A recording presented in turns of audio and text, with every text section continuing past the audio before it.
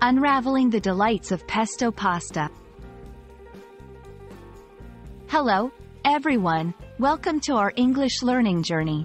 Today, we're going to explore the delicious world of a popular dish, pesto pasta.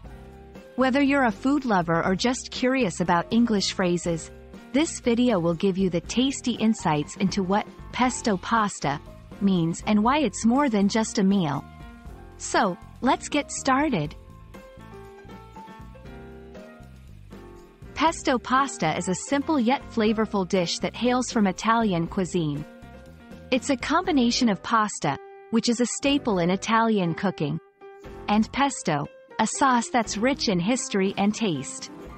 Pesto is traditionally made from crushed garlic, pine nuts, salt, basil leaves, Parmesan cheese, and olive oil. The name, pesto, comes from the Italian word, pestare, which means to pound or crush, a reference to the original method of preparation. The pasta refers to various shapes of dough made from wheat and water. In Italy, there are over 300 shapes of pasta used in different dishes. For pesto pasta, long, thin strands like spaghetti or tube-shaped like penne are commonly used. The pesto sauce has a bright green color and a fresh, tangy taste with a hint of nuttiness from the pine nuts. Its ingredients are simple but packed with flavor and nutrients, which makes pesto pasta not only a treat to your taste buds but also a relatively healthy dish.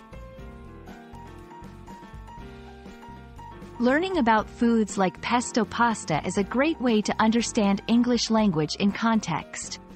It reflects culture, history, and culinary traditions. For English learners, knowing about such phrases is important as they are often used in conversations, movies, and literature. It adds to your vocabulary and gives you a taste of cultural diversity. Here are some examples of how to use pesto pasta in a sentence. I decided to order pesto pasta because it's my favorite Italian dish. Could you teach me how to make pesto pasta at home?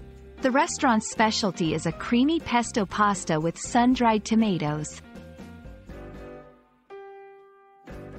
I hope you enjoyed learning about pesto pasta and can now confidently talk about this dish in English. It's a phrase that represents a world of tradition and flavor, all wrapped up in two simple words.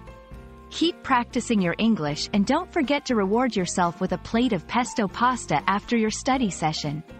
Until next time, happy learning and buon appetito!